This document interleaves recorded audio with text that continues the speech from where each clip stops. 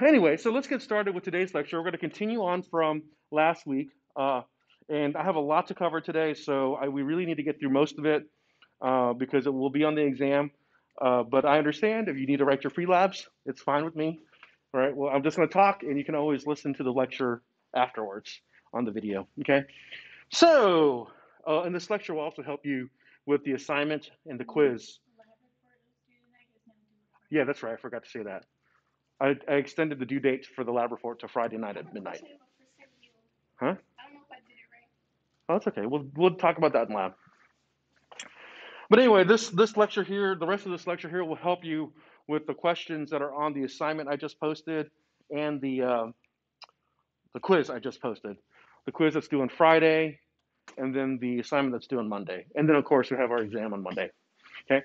So, in continuation, right, when we have buffers, we can do things like add strong acids, right, or a strong base to a buffer. And what's supposed to happen is that the pH shouldn't change that much, right? The buffer has a 1 pH unit buffering region that keeps it so that there's not these big pH changes, right? So the addition of strong acid or base is a neutralization reaction. You can calculate the stoichiometry problem to find the concentration of the acid and the conjugate base when all of the acid or base reacts, right? And then to do that, we'll to find that pH, we'll use the Henderson-Hasselbalch equation, right? Because all you need for Henderson-Hasselbalch is the Ka and the conjugate base over the acid, right? Or the base over the acid, okay? So this is this week's you're welcome chart right here. Sort of, not really, I don't know. But it tells you what happens, right? Or the equation you should be using when you add in, right? Either a strong acid or a strong base, okay? So here, if you add in a strong acid, right?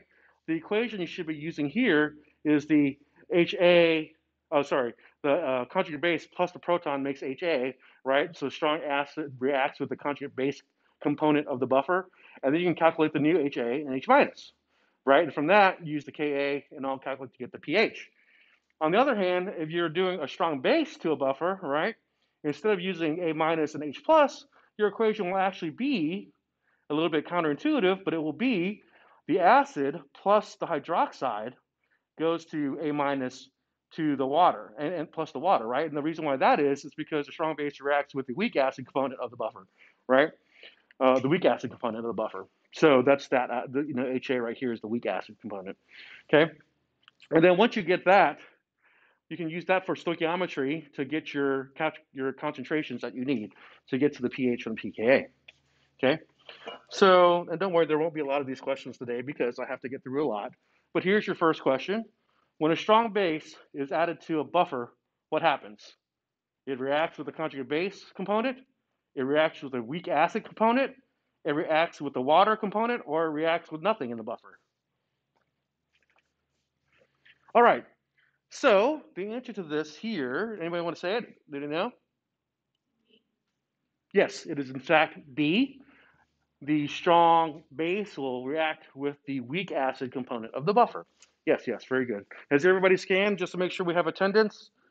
Yes, good, okay. All right, so here's an example of a buffer calculation. We've got a buffer, and it's made by adding 0.3 moles of acetic acid and 0.3 moles of sodium acetate, enough to make water, with enough water to make 1 liter, right? So calculate the pH after you add in 0.02 moles of sodium hydroxide. So this is a very simplified way of asking this question, okay? Most of the time what will happen in the questions that you get, like from the assignments and the exam and stuff like that, it won't give you it in moles, right? What you're going to have to do is it'll give it to you in molar, and you have to convert it to moles, right? So remember that moles is equal to the number of moles, molar is equal to the number of moles divided by 1 liter. And one of the reasons why it's already in moles that easy is because you made it 1 liter, right? But it's never going to be that easy. You're going to have to remember to convert to moles, okay? So in this particular problem, again, we start out with the acid being acetic acid, 0.3 moles, right? And we also start out with 0.3 moles of sodium acetate, right? And we're going to add to it the sodium hydroxide, 0.02 moles. So we, of course, come up with our ice table here. And since we did a strong acid, right, we did a strong base plus a weak acid, we start out, that's going to be our equation. So here's our equation right here, our weak acid, our strong base, and it becomes water and the conjugate base, right? Just like it said in that little you're welcome chart I gave you a second ago, okay? And so the biggest change here though, is no longer do we see equilibrium here, we see after the reaction here now, right? And instead of seeing initial here, we see before the reaction. So before the reaction, the buffer had uh, point 0.3, right? It had point 0.3 of the acetic acid, 0.02 of the hydroxide, and at the end, and on the other side, it had the point 0.3 of the sodium acetate, right? The sodium acetate, which was the buffering agent, okay? And so, what's the change going to be? Well, when we add in the when we add in the 0.02 moles of sodium hydroxide, we lose those moles of sodium hydroxide because they pull off protons from the acetic acid. So you'll lose the exact same number of moles of sodium hydroxide that you put in, and you'll also lose the same number of moles of acetic acid because the acetic acid became what? The acetate ion, right? And that's why on this side, you get 0.02 moles more of the acetate ion. These 0.02 moles of the acetate ion, right, came from the fact that these 0.02 moles of hydroxide pulled off 0.02 moles of protons from the acetic acid, okay? So it's simple arithmetic now, okay? Simple arithmetic, this minus this gives you that, right? This minus this gives you 0. This plus this gets you that, right? And so now after the reaction, you have 0.28 for the acetic acid, and you have 0.320 for the acetate ion. And Mary, I have wonderful news for you. We have decided to move the due date of the report to Friday at 11:59 p.m. So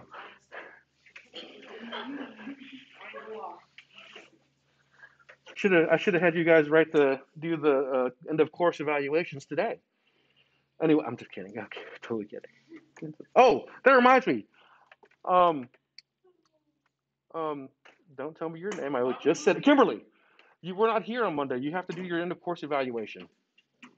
We'll do it later though, like during lab, because there's still few people in here that haven't done it in lab. Okay, so of course, what do you do now? You've got your So now that you've done this kind of modified ice table, you've got your number of moles of acetate and you've got your number of moles of acetic acid. You plug it into the Henderson-Hasselbalch equation, right? You have a Ka because you know what the Ka of acetic acid is. You can get that from a chart, and then you can plug in the acetate concentration here or number of moles here, and then the acetic acid concentration there or number of moles there, and this is what you get. So one thing you do need to pay attention to here for all of you that are actually writing your pre-labs, this is a typo. This should not say number of moles of HA. That should say number of moles of A minus. So that's a typo. Fix that in your notes. So when you're doing your notes, you don't get confused, you know?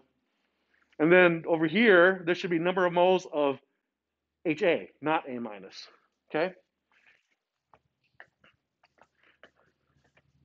The book publisher screwed that one up there, okay? So just make sure you know, right? Because it's always going to be the base over the acid, right? It will never be the acid over the base. So make sure you have that clear, okay? Huh? Yeah, it wouldn't make sense, right? Exactly. So quite easy. Plug in the Ka for acetic acid there. Take the negative log of that thing. You get 4.74. And then take the log of the 0.32 over the 0.28. Again, those numbers come from this ice table, right? 0.28, 0.32, right? And you get a pH of 4.8 for the concentration, sorry, the pH of that buffer that we just talked about, okay? So now we can talk about how mixing things together will change the pH and stuff like that, right? So here we start out with 1 liter of buffer. It's zero point 0.3 of the acetate, zero point 0.3 of the acetic acid again. We know it's a pH of 7.4. Interestingly enough, we added in sodium hydroxide to that same thing earlier, didn't we? And it only went up to 4.8, right? Isn't that crazy how a buffer, oops, went the wrong way. Isn't that crazy how a buffer keeps it from changing pH, right? Crazy. And we added in like a lot of sodium hydroxide, right? That's crazy. Strong base. So buffers really do work. Sorry. So we added in this 5 mils right there. Sorry. So in this picture, right, we have zero point 0.3 of each, the acetic acid and the acetate within the 1 liter buffer. We can add in 5 mils of 4 molar sodium hydroxide. That's pretty concentrated, and it brings us to 4.8 pH. It increases the pH by 0.06 units, almost nothing. And then we have water now. We got a liter of water, right? And then we add a liter of water. Water is semi-acidic, right? And so, what am I saying? Water is not semi-acidic. Is water? No, semi. Water's neutral. My apologies. Anyway, we have our water. If we just have water at pH 7 and we add in 5 mils of sodium hydroxide, it immediately increases the pH by like 5.3, right? Units. So you go from 7 pH to 12.3 pH. Sorry, there's like a little glare on me. I couldn't read what the number said, right? So notice how you have a buffer here. You add in this amount of sodium hydroxide, it only goes up by 0.06 units. But if you just have water with no buffering in there, right, the base will immediately increase the pH by 5.3 pH units, right, all the way up to 12. Now you have a very basic solution. Cool stuff, right? So, what is the pH of 5 mils of sodium hydroxide? 4 molar sodium hydroxide is equal to 1 liter of water. You see it there, right? And then what if 1 liter of buffer what if it's 1 liter of buffer? And then you see that right there, right? Cool stuff. Cool stuff. Good stuff, right? So I can show you now how these calculations are done. Okay, so here we have our 5 liters. 5 liters. Was it 5 liters? 5 mils, wasn't it? 5 mils of water, right, times the 4 molar, right, gives you this number of moles of sodium hydroxide, right, and then you have to get the total volume. So it's the 1 liter plus the 5 mils gets the total volume of the solution. Divide that by the number of moles, and then you get the new molarity, which is 0.00199 molar sodium hydroxide, right? And quite easily, all you do is do the pOH, and then you do the minus of the pH. You get the pOH, and you subtract it from the pH. From 14 to get the pH, right? And that's how you get that number. So it's really easy to do those kinds of calculations. Really easy. So remember, you had this number of moles, 2 moles of sodium hydroxide added right there, right? So you add in the 2 moles of sodium hydroxide. I got a little confused because it said 2 times 10 to the negative 3, but that's really just, 0.002. And so if you have that there, what happens is you lose 0.002 from the acetic acid and you gain 0.002 from this acetate, right? Because the hydroxide pulled off the protons from the acetic acid to make the acetate. So just basically doing the ice table in your head, right? If you started out with 0.3 moles of acetic acid and you have 0.002 moles of hydroxide, it will pull off 0.002 moles of the proton from the acetic acid, giving you 2 extra moles of the 0.002 extra moles of the acetate. So, same as before, we can pull this into the Henderson-Hasselbalch equation. This is the Ka of acetic acid, 1 times 10 to the negative 5. Take the negative log of that, and then you do the positive log plus the log of the ratio of the base divided by the acid, right? And so 0.302 divided by 0.298, and you get 4.75 as the pH, which is the original buffer. So which is the new pH when the original buffer was at 7.4. So you only moved up like 0.01 here, right? So kind of neat, right? Very, very small change because you have a buffer, okay? So we already did a titration in lab. last week, but we'll do another one today where you actually will get to use a pH meter, right? If you read your if you did your pre-lab exercise and wrote out your instructions, you saw that we have a pH meter this time, right? So basically, we already know what's going on here. We have like an unknown concentration of acid down there. We have a known concentration of base. We titrate it till it gets to the end point, that point where it's slightly pink, not too pink, not fuchsia, right? And then you can do some molar stoichiometry math to figure out what the concentration is of the unknown acid based on the concentration of the known base, right?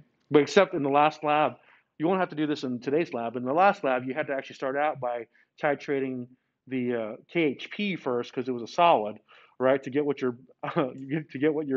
hydroxide concentration first, and then you use the hydroxide concentration that you just figured out from the KHP to titrate the acid, the unknown acid, right? And then that's when you actually get to the titration of the unknown acid part. Okay, so a pH meter or indicators are used to determine when the solution has reached the equivalence point, the amount that the acid equals that of the base, right? And that's that point you saw when it was turning slightly pink. When it goes too pink, then you've gone past the equivalence point.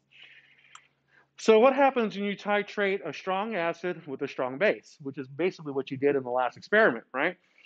It starts out like really low over here, right? So we have pH on the y-axis, and we have mils of sodium hydroxide on the x-axis, right? And as you can see, right? So a lot of you guys, when you were doing the titration, you weren't seeing anything turn pink, right? And you're like, what's going on here? Nothing's turning pink. Well, it's because it actually starts out super slow, right? At the very beginning, when you have an acid, it starts out super slow, right? And it doesn't start turning pink until it gets to up around here, right? So that's the big key point, right? From the start of the titration near the equivalence point, the pH goes up really slow, right? And why is that? That is because you're starting out with hydrochloric acid, it's floating around in the water, and then you add in the sodium hydroxide, right? And the sodium hydroxide starts to interact, right, with the acid, making the sodium chloride, right? But it doesn't actually do that. It doesn't actually make it in an appreciable amount till you get uh, close to the equivalence point, which is right here.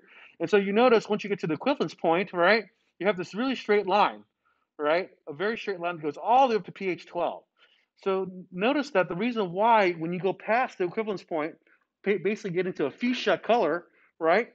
You've kind of messed up a little bit because it doesn't take much, right, to go from the equivalence point all the way to pH 12. You're no longer, because you're wanting to get to pH 7, right? That's the equivalence point. It doesn't take that much to get it all the way to pH 12, right? So that's 10 mils right there, right?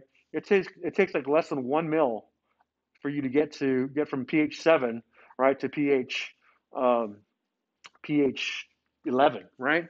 And so that's why when we tell you to do the titrations and you're dropping the phenolphthalein, I mean the hydroxide into the acid, and the phenolphthalein is turning pink, right? We want a very, very, very light pink color, right? And even if it goes away after a while, you're probably better off leaving it at that light pink color and letting it go away than adding 1 more mil, as many of you saw.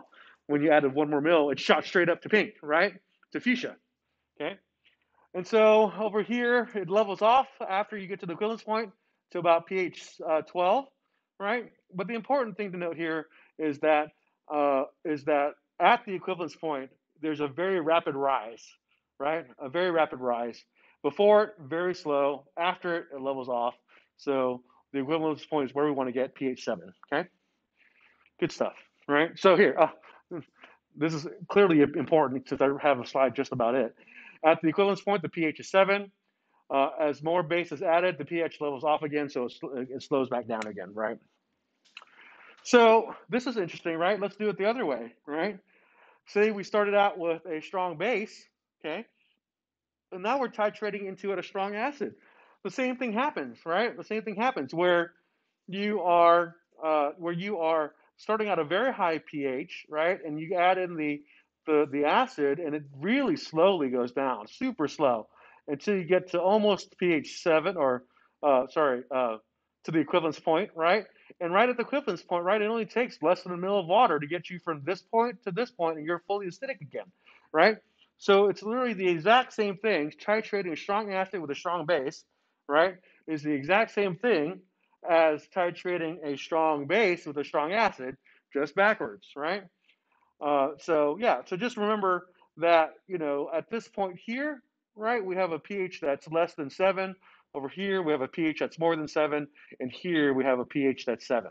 Okay, for both of these guys. Okay, for both of these guys, depending on what the graph looks like, which is what you'll be doing today in lab. Actually, you're going to be doing this titration where you are going to plot these points using the pH meter and actually do this. And so that's why you actually need a partner for this lab, because one of you will be doing the titration part with the burette.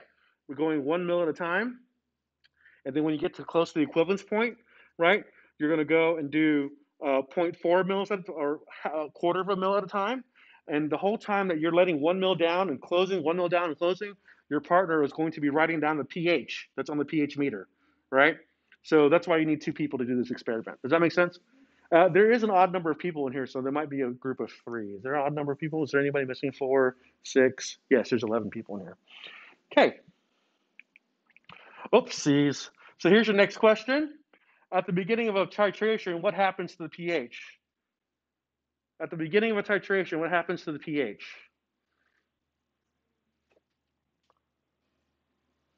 Okay, so what is the answer to this one? Does it rise slowly, lower slowly, rises fast?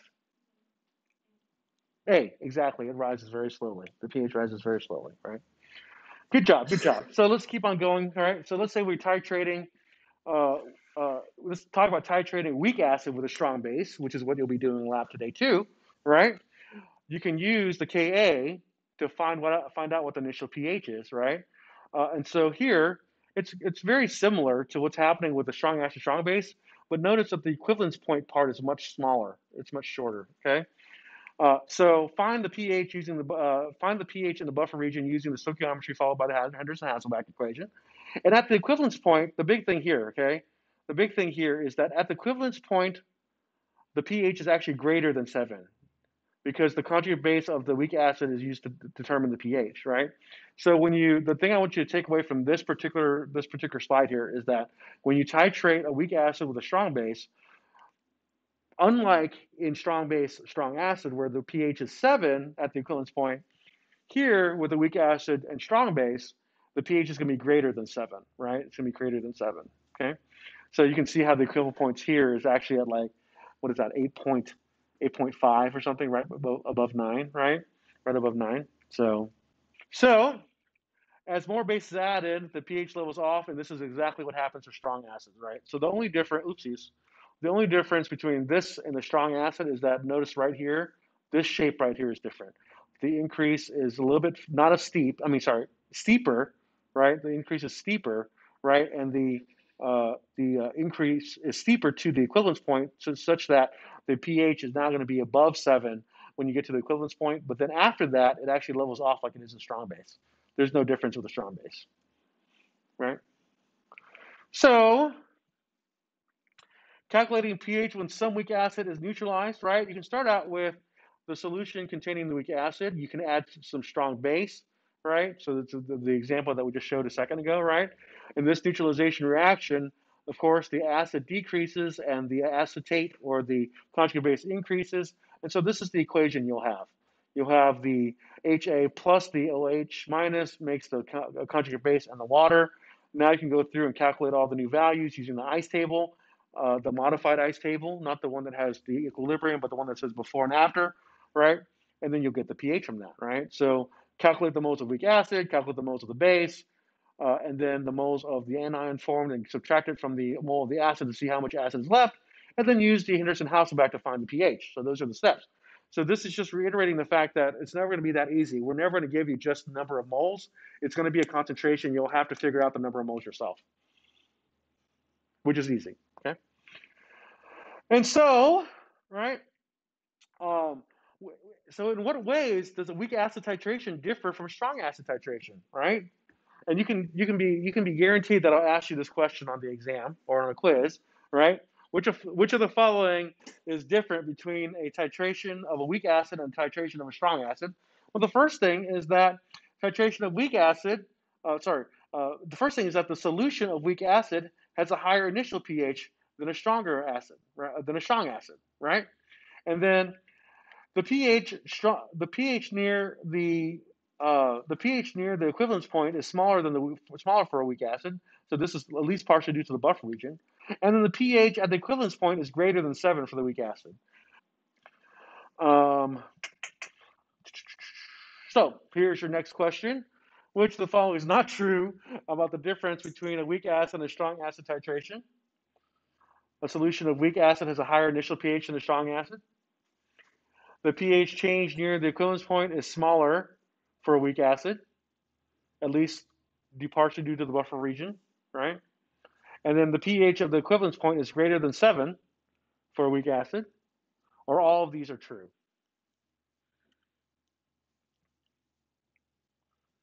So what do you guys think?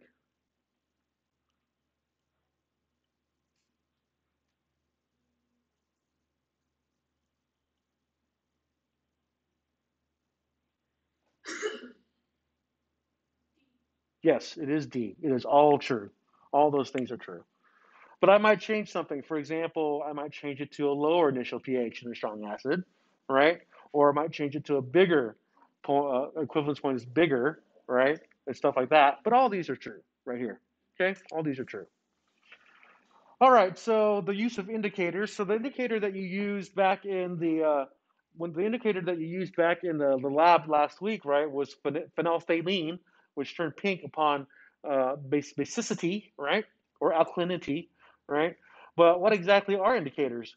Indicators are actually weak acids that have a different color from their conjugate base form, right? So the conjugate base form, for example, uh, for phenolphthalein, right, its conjugate base is pink, and that's why it turns pink when most of it turns pink, or most of it turns basic, right? So that's pretty cool that you can actually lose a proton. You can begin clear, right, but then you lose a proton, and what happens? You turn pink. It's kind of neat, right? So each indicator has its own pH range for whichever it changes color, right? And an indicator can be used to find the equivalence point in the titration, as long as the color in the small volume region, rapidly changes, where it rapidly changes, right? So because you want to make it so that the indicator has a very similar kind of titration curve as what you're titrating. Okay. Oh my God, what is all this white stuff? Is this like chalk? This is chalk. Nasty. Anyway, good thing we're wearing masks. Otherwise, I'd be sneezing. So here's some indicators, right? Here's phenolphthalein right here, and its color change point, right, is right here. Okay, so that's pretty good because that's where you want to see the equivalence point right there, right? We also have another one here, right, called methyl red, and it's it uses you can use this also for strong acid, strong base, and its color change happens here at a little more acidic, right? A little more acidic. Uh, so here, this is very reminiscent of a weak acid, strong base, right? And I don't even know. Yeah, so that's also phenolphthalein right there, right? And the great thing about phenolphthalein is that its color change region is exactly where we need it to be for the weak acid to weak base, right? Equivalence, right? And over here we have methyl red, right? And again, the equivalence point here is up there, but the color change region is down here. So this is a poor choice, a very poor choice for acetic acid or a weak acid, right? Because you want the color change to happen over here, with the color change to happen where the equivalence point is, because that's where you need it to be to actually see it happening, right? To see where the endpoint is, right? So when doing a weak acid like acetic acid or something like that, titration with a strong base, phenolphthalein is good, but methyl red is bad, right? Methyl red is bad. So this is just zoomed in right here, right? Zoomed in. Here we see no, it's not a zoom in. This is a different one. Okay. So uh, here we have the equivalence point for whatever this acid is. I don't know what this acid is. I'm not sure what this acid is, but uh, for this particular acid, this titration curve has the equivalence point here in a more acidic region, and so phenolphthalein is bad for this, right? Bad indicator. But now we can use methyl red because methyl red has a good color change right there exactly in the middle of where the equivalence point is. So for this, whatever this acid and base titration is, methyl red is a good indicator for that. And there's many different indicators you can use. One that we did back in high school was cabbage water, right? Red cabbage water. So that's a good time. And you can actually make a rainbow of colors with cabbage water, I think. I think that was cabbage water that we did that with, depending on the pH.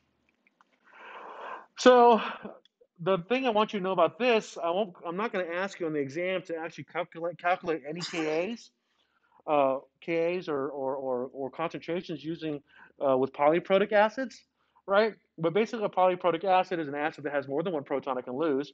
But the thing that I want you to know about polyprotic acids that's very important is that when it loses its first proton, it has one Ka. When it loses a second proton, right, it has another Ka, right? So it has multiple Kas. Okay. So the number of Kas it has is based on the number of protons it can lose. So if you recall back to the problem that I gave you in discussion section 2 weeks ago, where we had phosphorus acid, right? That thing had 3 protons, but only 2 of them were actually acidic.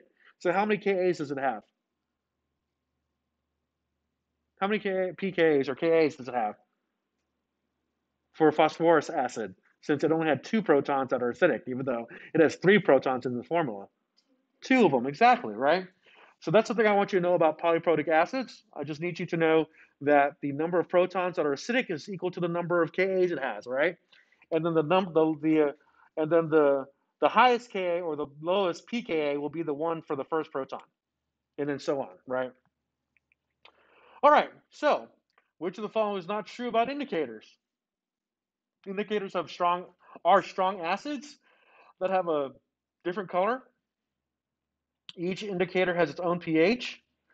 An indicator can be used to find the equivalence point, or all of these is true.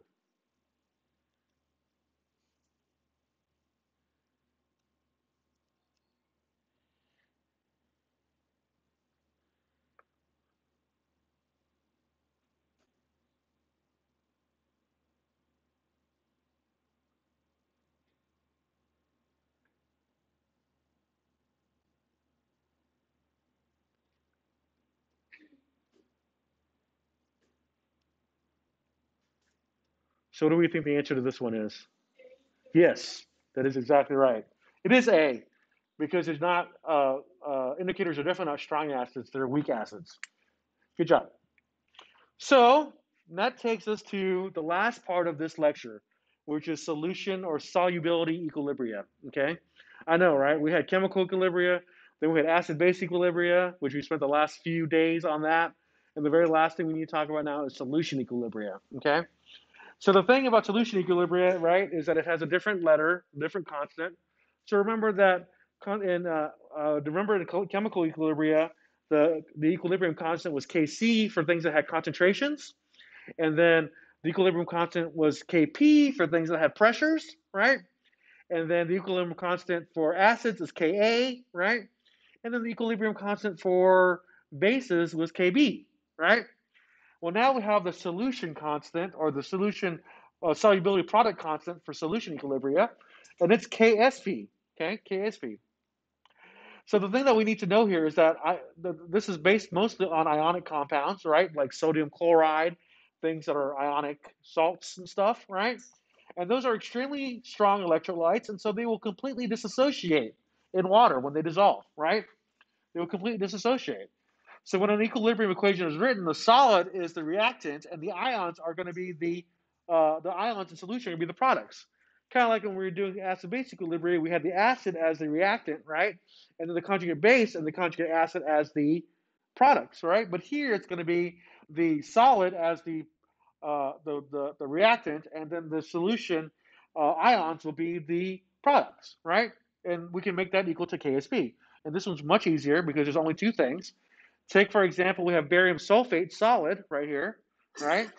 And in this equation, barium 2 or barium 2 plus, right, disassociates to sulfate 2 minus, right? And so to do the Ksp equation, it's quite simple. It's Ksp equals barium sulfate concentration times the barium concentration times the sulfate concentration, right? Cool stuff. right? So again, though, just remember that coefficients in the balanced chemical equation represents what in the equilibrium equation expression? It represents those exponents, right? And so, for example, now we have something like barium phosphate, right? And for barium phosphate, you need 3 bariums for every 2 phosphates. So when they separate out, right, the coefficients actually, the subscripts become the coefficients. So you have 3 moles of barium and you have 2 moles of phosphate, right? So of course, this 3 right here and this 2 right here for those 2 ions become the the exponents in the equilibrium expression. So now KSP equals KSP equals BA to the third, right? And then PO4 to the second, right? So it's the same thing as it was with chemical equilibria and acid-base equilibria. The the coefficients become what? The exponents, right? So just to be clear, though, KSP is not the same thing as solubility. Solubility is the quantity of a substance that dissolves from a saturated to form a saturated solution. So the common units for solubility, of course, is grams per liter or moles per liter. So, like for example, you can look up sodium chloride in Wikipedia, right? And it'll say solubility in water. And I think that sodium chloride solubility in water is like 36 grams per liter, or maybe, yeah, I think that's right. I can't remember the exact number. Correct me if I'm wrong, but that's what you usually see that as. You'll see that as some kind of like salt per grams per liter, right? Of some kind of salt grams per liter for solubility. So solubility versus the solubility product constant, or the KSP. We got the grams, the mass of solubility of a compound, which is grams per liter, right? So like I was saying, I think that sodium chloride's solubility is 36 grams per liter. It could be something else, but I think that's what it is. Okay, and then uh, you can take that with the formula weight, and you can get moles per liter there. And then from that, using its empirical formula, right, for sodium chloride, it's just NaCl, right? You get the molar concentration of each of the ions, and then from that, you can do the KSP equation because you just put the KSP equation equal to the concentration of the moles of the concentrations of sodium times the concentration of chloride, right? So, which of the following is not true about solution equilibria? Because ionic compounds are weak electrolytes, they dissociate to a small extent when they dissolve. When equilibrium equation is written, the solid is the reactant and the ions of the solution are the products. The equilibrium constant expression is called the solubility product constant, or all these are true.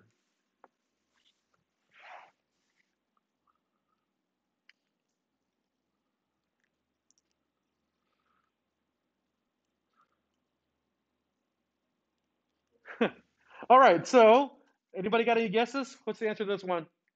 It is A. In fact, it is A. Ionic compounds are definitely not weak electrolytes. What are they? Strong electrolytes. Good stuff. Good stuff. Okay, so here's an example of a question that I might ask you, right? If I'm going to ask you, for example, what is the KSP for calcium fluoride when it's, oh, sorry, let me say that again. What is the solubility of calcium fluoride if the KSP is equal to 3.9 times 10 to the negative 11, right? So what is the solubility of calcium fluoride when its KSP is 3.9 times 10 to the negative 11? First thing you gotta do is write out the equation as always. We have calcium fluoride, which is a solid. It becomes calcium, and then fluoride, 2 fluorides, right, in aqueous solution. So KSP then equals calcium fluoride, calcium times fluoride squared equals 3.9 times 10 to the negative 11, right? So you have this little equation here. It sure does look like those Ka equations we have to do, right? And so, again, I have to use the ice table, right? Now, at the very beginning of the ice table, we have here calcium fluoride, right? And remember, when it's a solid, you don't have to put anything there, right? And then initial concentration of calcium is 0. And then remember, you have 2 moles of fluoride, so that's also 0. What that means then is that when you have a change, all this stuff is still 0 for the solid, right? But when you have to change, you only have 1 mole of calcium, but you have 2 moles of fluoride, right? So it's going to be plus X here, plus 2X here. Thus, the equilibrium concentration of both of those ions is going to be X and then 2X. So not as complicated as the acid base or the chemical equilibrium, right? So then you just put it all together, right? Where you have 3.9 times 10 to negative 11, and that equals X times X squared, sorry, times X times 2X squared, right? Because remember that the 2 from the coefficient becomes an exponent, right? And so you just combine like terms and you get 4X squared, right? So what do you do now? What do you do when you have a cube, a 4X cubed rather? What do you do when you have a cubed? How do you solve for X when you have a cubed? Yes, exactly right. Divide both sides by 4, then you get X cubed, right? And you do the cube root of X, right? And if you don't know how to do cube root of X, you should have a button on your calculator that looks like a square root like this, but then above it it has an X in it. And that's how you should do a cube root, right? And so they'll ask you what the X should be, and then you can do the cube root. Okay? At least the calculators I want you to use in the exam have those, right? So, quite simply then, right, these are a lot easier than doing chemical equilibrium questions, right? Because now you have X, and then you want the answer in grams per grams per liter, because that's what most solubility is listed as. So all you have to do is multiply by its molar mass, right? The molar mass of calcium fluoride times that, and you'll get 0.016 grams per liter. Neat stuff, right? Neat stuff. Neat stuff. So there's of course there's factors affecting solubility, um, and so here, right, here's pure water, right, and then the molar solubility of calcium fluoride, right, and the concentration of sodium fluoride, right, and notice that the solubility of calcium fluoride decreases sharply as a common ion is added, right. So the common ion here is fluoride. That's the common ion with the calcium fluoride, or the fluoride and calcium fluoride. And when you're adding calcium fluoride to a solution that already has fluoride in it, that common ion makes the solubility decrease sharply, as they say in this slide. Okay, so let's try this now. What is the molar solubility of what is the molar solubility of calcium fluoride in 0.01 moles of calcium nitrate? So now the common ion is calcium, right? So you know it's going to be different because it's calcium. So same as before, make out your equation. Calcium fluoride becomes calcium plus 2 fluorides. KSP equals the calcium concentration times the fluoride concentration squared equals 3.9 times 10 to the negative 11, which is the KSP for calcium fluoride. By the way, KSPs are actually found in a chart in your book, right? But we'll give them to you on a test or something. You don't have to look it up in the book, right? So what do you do now? Again, what you have to do is you have to make the ice table, but instead of having all the same stuff as you had before, you start out instead now with the initial being 0.01 for that extra calcium instead of 0 like you had before. So now it's 0.10 plus X and then 2X for the fluoride, right? And then you put it all together again. Now it's 3.9 times 10 to negative 11. That equals, excuse me, 0.01 plus X, right, times 2X squared. And again, this is another you're welcome moment. You can assume that this plus X is tiny and drop the plus X, right? So now it's just going to be 0.01 times 2x squared, and that's easy. Just multiply this together, divide both sides, and then square root, and you get the x equals 0.1 times 10 to the negative 5 molar, right?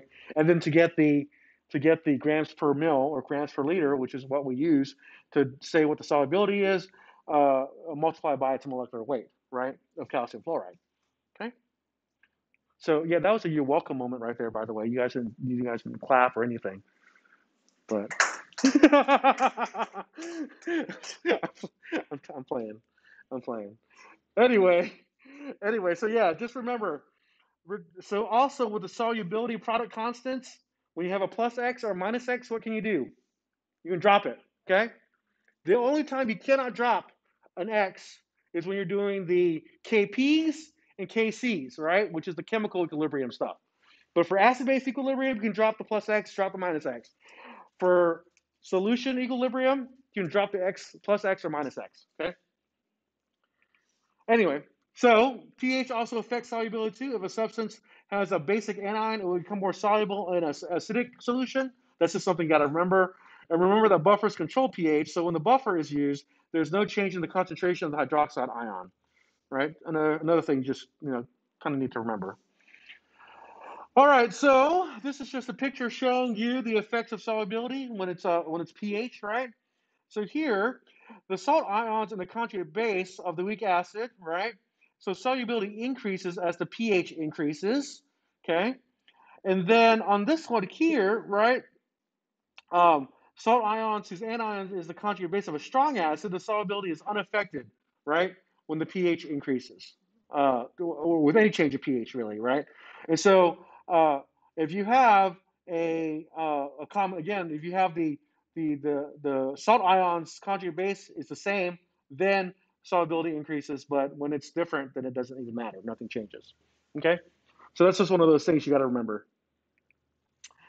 Okay, so complex ion formations, right? This is not that big a thing, but we'll go over it just real quickly.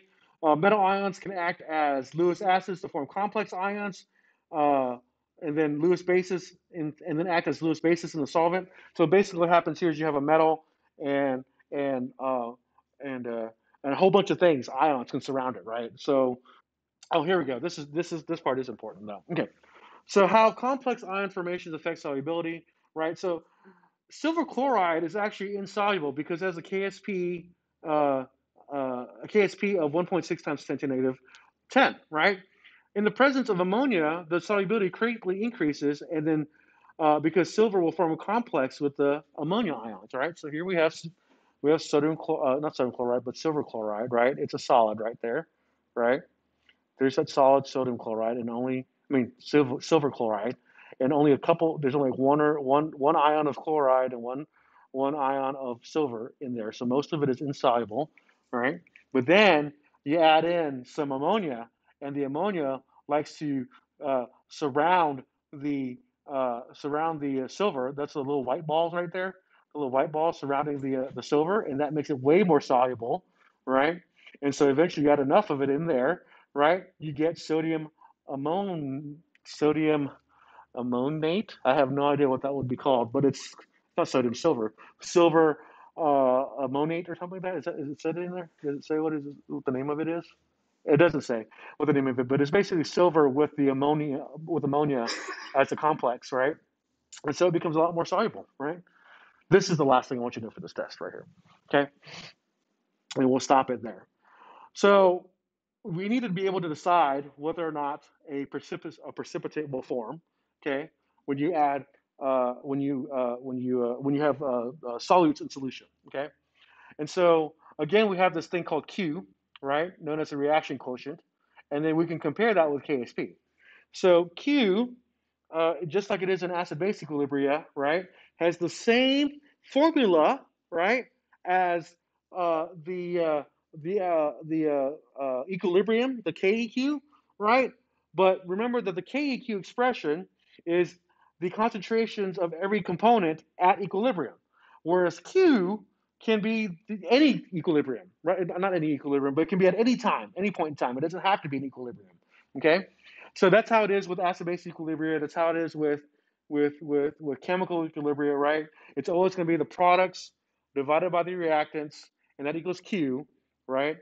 Uh, but Q, just remember, is at any point in time, not necessarily at equilibrium. Okay, so if Q equals KEQ, right, that means the reaction is at equilibrium. Okay, so the same thing can happen here with KSP. Okay, with KSP, if Q equals KSP, the system is at equilibrium and the solution is saturated. Okay, so whereas in acid-base equilibria, if Q equaled Ka or Q equaled Kb, you had your or even in the even in the chemical equilibrium with Kc and Kp, if any of those equaled Q, your reaction was at equilibrium, right? But specifically here in solution equilibrium, if Ksp equals Q, then your solution is saturated, right? If Q is less than Ksp, then more solids can dissolve and no precipitate forms. So this would be an unsaturated solution, right? It's not saturated, it's unsaturated. And then if Q is greater than Ksp, then you've reached the saturation point and you're trying to go beyond that and now precipitate to a form, okay? But if you heat it up, you can make it a supersaturated solution like those Wonder Packs things that Marla made me buy at the home garden show, right? So those are the things I need you to remember from this slide right here. Q equals Ksp means you have a saturated solution. The system is at equilibrium, right? And that system as at equilibrium is true of Q equals Ksp, Q equals Kp, Q equals C, Q equals Ka, and Q equals Kb, right? But for this specific one here, the solution equilibrium, it also means that the solution is saturated. If Q is less than Ksp, you're at an unsaturated solution, so you can actually dissolve more stuff and no precipitate forms, right? And then if Q is greater than Ksp, then you've reached the saturation point and precipitate will form. You cannot dissolve anything else, okay? You cannot dissolve anything else. So the last thing I want to do is this particular slide right here. Which of the following represents the solution that is unsaturated? And this is the last slide for today.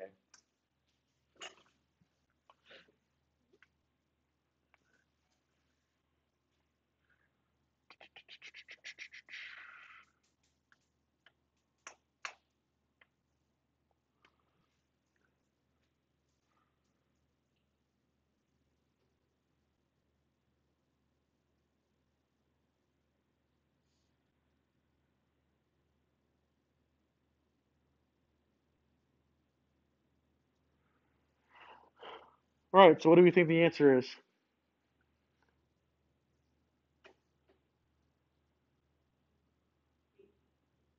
Yes, it is in fact B. When Q is less than Ksp, you have an unsaturated solution. When you have Q is greater than Ksp, you have a saturated solution. That is, you cannot add any more stuff to it. It will form precipitate. And then when Q equals Ksp, you're saturated and you're at the equilibrium, and that is it, right?